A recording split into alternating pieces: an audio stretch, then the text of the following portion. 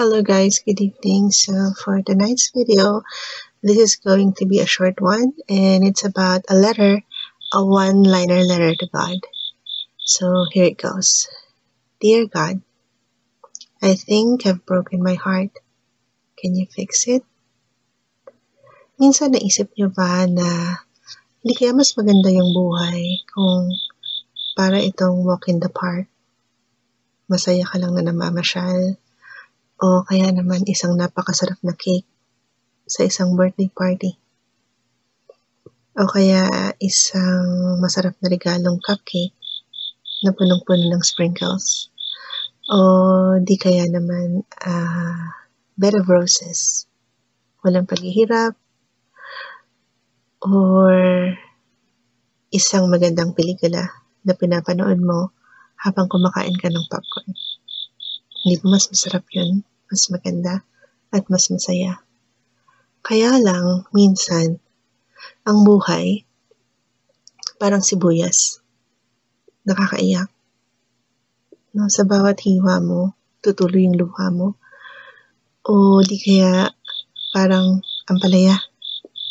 Ang bitter te.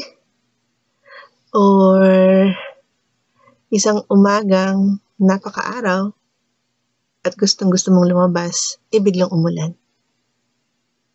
So, maraming struggles tayong pinagdadaanan. Iba-iba yung hirap, iba-iba yung level. No? Yung iba sobrang down na down. Pagod na kasi ang daming struggle sa buhay, ang daming problema. At dun sa iba naman, medyo easy. No? Madali para sa iba. But I will tell you na kahit ano yung pinagdadaanan mo, kahit ano yung nangyayari sa'yo, kahit ano yung na-experience mo sa araw-araw, God is always there. And you can talk to God anytime you want. And He will always listen to you. All you need to do is just to talk to God in prayer.